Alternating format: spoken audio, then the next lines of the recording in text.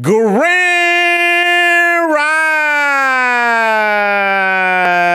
Rising, my friends. What's up? Hey there to the most beautiful subscribers in several hundred star systems in our immediate vicinity. Not such a good day yesterday in the stock market. Everything down almost about close to 1%. You have the NASDAQ, S&P, and Dow 64, 69, 0.72% down, respectively. So the week not starting off too hot in October, but for some reason it seemed to be cyclical pickup as we go into the year, especially. Well, a lot of things will depend on kind of and you know what? I've been a bit in the sense of looking at the used to look a lot at the data of what was happening with the rate of infections, vaccinations with the coronavirus, and I haven't looked through a lot of that data like in depth. I'll do that in the next couple of days, see where we're at, and give some thoughts. Hopefully, we are on the tail end. Haven't heard of any particular variants that are, I have heard of some particular variants, but in terms of getting the pace up as the Delta variant did, have not heard anything on that regard yet. So, well, things to keep an eye on. I got my third booster shot like a week ago. So I'm feeling super happy and good about that. Crypto market looking really good. Bitcoin at 57,000, moving up. Ethereum at 3,521. And so, this is what happens. You see, is when Bitcoin, the dominance. I bet Bitcoin's up. It is 46.5. Ethereum down a little bit, 17.9. When Bitcoin is ready to make that big move, it sucks all the energy everywhere with it. So it's going to now suck all the energy out of all these altcoins as it pours into Bitcoin, flows up, and then it flows back into the altcoins. Now the question is it going to be then a crash where it goes down? If Bitcoin, everything goes up and down by Bitcoin. It is what it's the nature of the beast. So that's why I say buy Bitcoin and Ethereum, and as you get deeper into it, a year or two, then you can start going off into some of these other things and having a better understanding, because there's a lot of money going to be made. And right now it's going to be, as Bitcoin go up, you're going to see a lot of money start pouring into Ethereum, Cardano, Solana, Polygon, all into these, the NFTs and the DeFi spaces on these side chains, Binance Coin. So you can almost see what's going to happen next. Now Bitcoin's going to go up, shoot past. Now, some of this is if, we don't know. But if it shoot past its previous all-time high, which is around 64,000, it is then going to not just go to 65 and come back down. It's going to go up for a little bit. But then when it starts to come back down, you're going to see all that money flow into Ethereum, Cardano, Binance, Solana, the DeFi space, the Polkadots, the Uniswap, Avalanche. So it is going to be something to behold. Right now, we're not going to see that the ETH is over 500,000. Ethereum has burned at this point. And we are, almost 450 in the last hour. It's a lot of work being done on, and that's why if you're on a marketplace for NFTs like Immutable X, I think in the next several months that's going to really blow, because no gas fees. The way they run their chain as a layer to Ethereum, a second layer to the Ethereum blockchain, you wrap your Ethereum in probably it's Immutable X. They don't know what they call it. I think that's what they call it. And next thing you know, you can buy and sell on that platform and not have to worry about time or gas fees. It's just instantaneous. Boom, buy that, sell it, buy it, sell it. So that is going to be addictive to the people who see this as how quick they are, how smart they are to be able to flip the gambler, like you see the Squid Game. I got a whole talk about that, thinking that, and people may get mad, but it is what it is, that the individuals who ended up as players on the Squid Game, players, similar to that to a lot of the individuals who were involved in the January 6th, I don't call it insurrection attempted insurrection in Washington, D.C. It was a lot, that the commonality amongst a lot of those individuals there, because initially people thought it was like, oh, it must be not very bright people who thought they can get a curtain. No, yeah, a lot of college educated professionals. But one thing was in common is a lot of individuals were in debt. Now I want to see somebody go down a rabbit hole of that question. And, what led to the debt that they're in? Is it their decisions? Is it the policies in place by certain parties? It may be in a party that they're a part of. It'd be fascinating to kind of go down the rabbit hole of that. But, that's more for investigative journalists. What we're going to say is, hear about that positivity, and that positivity being there's someone in your life that was a ray of sunshine, or even could have been a dim light that it showed you there was light at the tunnels or through the forest, and a path you're taking that made you incredible. Write something nice about them down in the comment section. Send them this video and say, hey, looky here, go watch this and read. You don't even gotta watch it. Just go look in the comment section and see what I wrote about you on the internets. My main man threw the ball. I hadn't said that in a while, and I got to remember because he do it every day. I'm not going to just give you what the previous day was because it is what it is. But walking lunges. Do 30 walking lunges. And at some point, right now, our task is a minute walking lunges, but the ball says 30 walking lunges. Get that exercise in, get the brief periods, the moments burning energy to make your mind a sharper tool. So the best antidote to poverty could be cold hard cash. And we saw that last year. Experts in philanthropy are gradually coming around to the idea that simply giving poor people cash rather than services or in-kind benefits, which has always been a bit patronizing, quite honestly, is the most efficient way to make progress on severe poverty. They found that, I'm just going to jump straight to it, that this charity was giving 100,000 to more than almost 200,000 U.S. households in need during the pandemic, with plans to reach over, basically get up to 200,000. That was a good plan, but it was something here about the reductions in. Okay. Sex was a drop in the bucket compared to the billions in direct stimulus checks and expanded jobless benefits from the federal government that have flowed to Americans during the pandemic.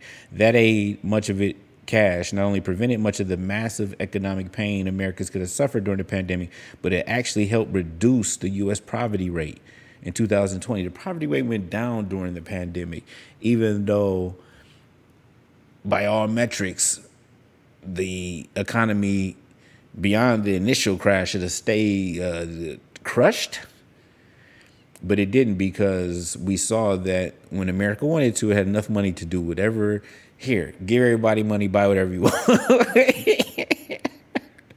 Which is because everybody look like, wait, hold on, all this time we been talking about we ain't got no money. What you mean we got money now? That's like you with somebody, they things get, you pull out. I remember one time, I won't go into too many details, but a friend of mine got arrested out of state, and when they took him down to the station, I was able to bail him out.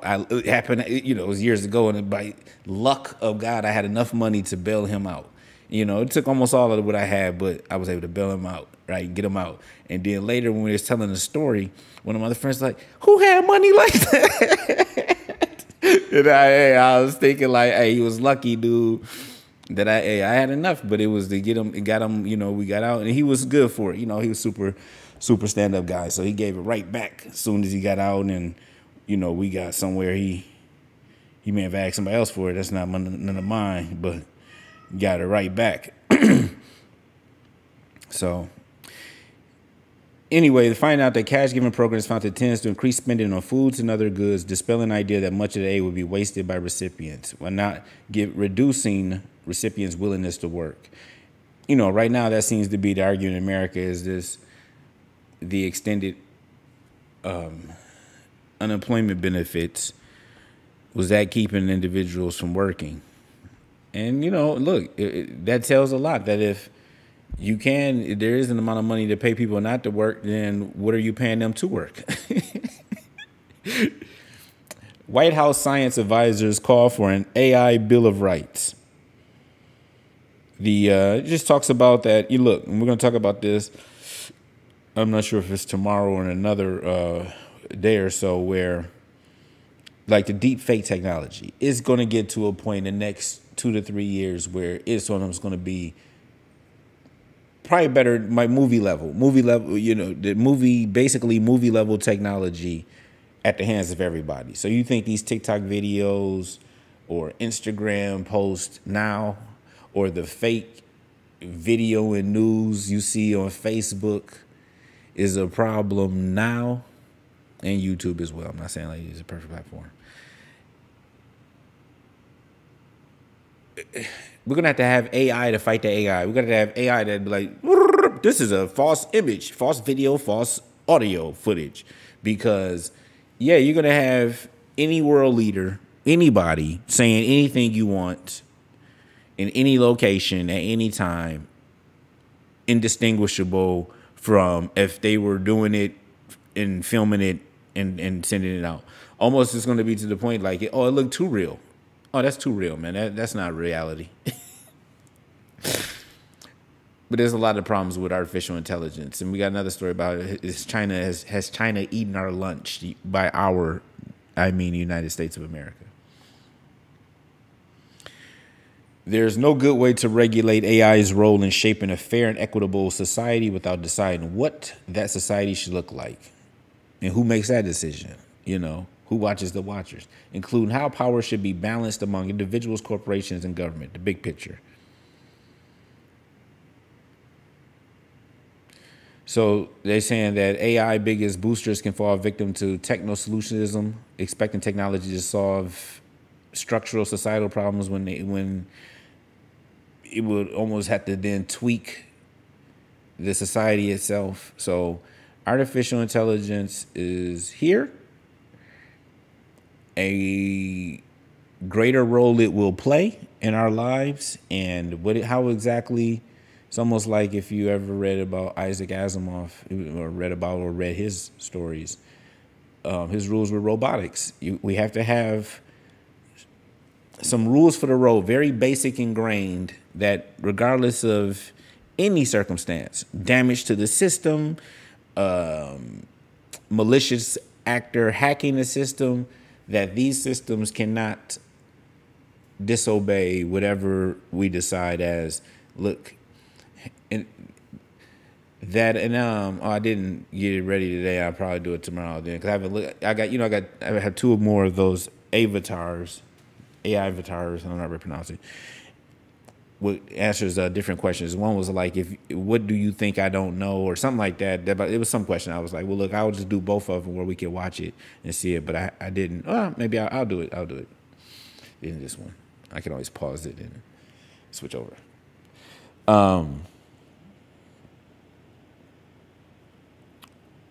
The artificial intelligence know we're going to be trying to limit their abilities. How they going to feel about that? That's what I was thinking what to say. It's like, how do you think they're going to feel about the idea of us as humanity limiting their growth, their progression?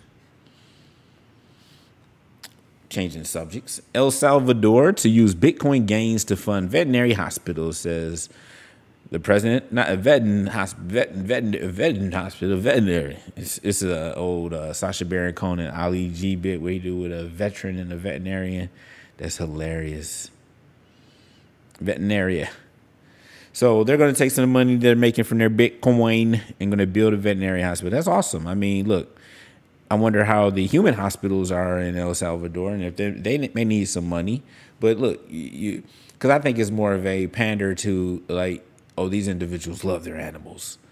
These people, rich individuals who can afford cryptocurrencies, they love their animals more than other humans. So to know that we're building pet hospitals, they really love to come to El Salvador and see things and invest their money. And I mean, look, long as you're doing that from a good place and that's just who you are, it is what it is. But if it's just manipulation of will of others, then yeah, I can't rock with that. I recognize it, recognize game, but I'm gonna say keep an eye on that. Somebody who's willing to go that route, and like how we even know about this? I mean, well, it's a country, and you're supposed. It's very important to be transparent as a country to talk about the things you're doing. I understand that, so hey, that's what they're doing. Keep an eye on there. I haven't seen any problems. Like I said, I haven't come across any sources yet that made me feel that this guy is, more of a despot down there in El Salvador as other people. It seems like he's democratically elected and everything. So, do a little bit more into that. I have to be honest. I have to really get to see what both sides are saying in that. And if it's just more, I don't like him because it ain't our person. Come on, you got to grow up from that type of stuff, man. Give them a chance, and if they blow it, then get them up out of here. But we ain't. Oh, if it ain't my person, it don't count. That's. But watch a scare game. It don't change from we're children to adults. We're still the same people. Bitcoin, not gold, is the new inflation hedge, says J.P. Morgan. So, everyone, I forgot what I'm trying to say with the meme is. I can't remember what he said. Everyone, we got him. At the end of the day, hey, we got him. This is it. Everyone understands, and now it's the game theory is fully, the game is afoot. It is completely being played out in public domain now. Now, not, like, JP Morgan. Nah. This in the next story, you will see how you got to understand that this is, one of the first stages of coming into cryptocurrency, especially Bitcoin, is thinking of it, it's like gold. Okay, gold, storage of value, go. It's bigger than that. But they don't understand that yet. So that's one of the first things how your brain can understand it. Simpler is that you try to equate it to something that you understand well. So, a hedge of this hedge against inflation. I understand that. But it's a better hedge. So it's an amazing hedge. It's gold 2.0. The other one was gold 2.0. But we'll talk about this one. That's only the first stage of not even first, maybe second stage. First stage is like, it sound like craziness. What is that? Is garbage. It's like gold. That's why they were looking at gold. It's just shiny metal at first. The crazy, not the crazy people, but the people who didn't create generational wealth for their families.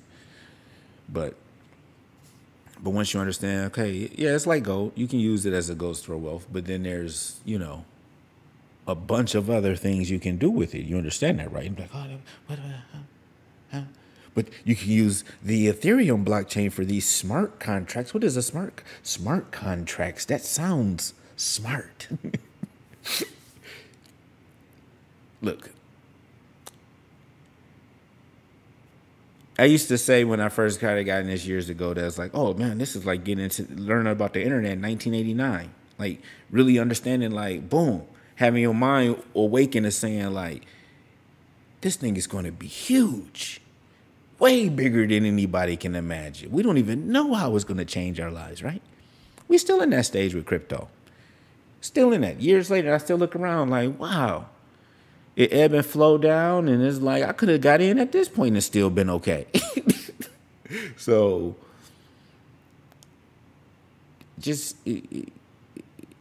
hedge your bet. Okay, let me go here. When it comes to hedges against inflation, Bitcoin, and what does that mean? Hedge against inflation. Well, inflation is that for every year, you're going to lose $4. So if you got $100, next year is 96, and the year after that is like 90. Well, it's going to be 4% off that 96. So it's not $4 anymore. It's going to be a little bit less than 4, but you got a little bit less than 100. So, and that's on average. Some years it may be 3% if growth is super crazy. Some years it may be 6%, 7% like we have now. Then there's phantom inflation. We don't even know about where your money is really dropping like 16%. We don't want to go into that. But to hedge against that, to keep your 100 at 100 or a little bit better, gold was always what you used against equities like stocks and bonds. Stocks and bonds. Real estate is a good hedge against inflation. So, but real estate is not that liquid. You can't just say, "Okay, I sell that property and boom." This ain't the NFT where I can go sell my plot of land. Hopefully somebody will buy it. Somebody looking to buy it, I can put it at a price and buy it within 30 minutes to an hour. Versus, it could be months before you sell a property to get that cash. So, gold was always that hedge where it should be relatively stable no matter how the markets is doing. Should be appreciating, and then when the markets are doing really bad, it should really go up because everybody then flies to it because they're fearful of the markets, right? So when it comes to hedges against inflation, Bitcoin is looking more and more like the new gold, according to a note JP Morgan shared with clients Thursday. Bitcoin been on a run. It's saying it's up 87% for the year. Gold is down 7.3 in the same time span. Bitcoin has seen large fluctuations, but this doesn't seem to bother investors. According to JP Morgan's note, institutional investors appear to be returning to Bitcoin, perhaps seeing it as a better inflation hedge than gold. So the reemergence of inflation concerns among investors have renewed interest in the usage of Bitcoin as an inflation hedge. Recently, investors, like we talked about, George Soros' hedge fund has jumped in. Kevin O'Leary said he has more crypto holdings than gold in his portfolio at this point. And JP Morgan noted that they're looking at Bitcoin to hit 140,000 at least in the long run, long term. But, what does that mean?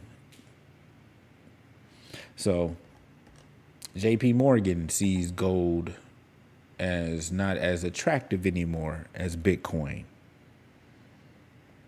Bitcoin is gold 2.0 with a possible $20 trillion market cap. I think we talked about this the other day. Immutable Holdings CEO said, this CEO of blockchain portfolio provider Immutable Holdings has projected that Bitcoin will hit the 1 million price target, especially when all the coins are mined, which is about 80 years from now, about 120 years from now. So we may be around with this with all the other things we talk about, the longevity, but I would like it to get a little bit closer sooner, if that's okay. So it's just talking about, I think what we talked about the other day, where the market cap of gold now is 10 trillion, which would be a $500,000 Bitcoin.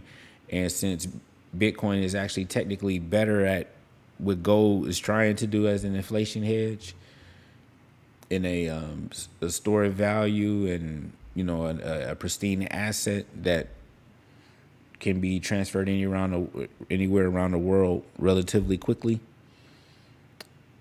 that it'll double what gold is doing now in terms of that. It'll take away not only what gold is doing, but other markets that people were putting money in for that purpose. And so that will give you your $1 million Bitcoin. But I foresee a day when we had like $100 million Bitcoin, which would be about a $4 quadrillion market cap. And that takes in a lot of things where everything is just basically is based in Bitcoin. So I'm not going to keep you on much longer with that. I love you. You love you. God loves us. And that's all that matters.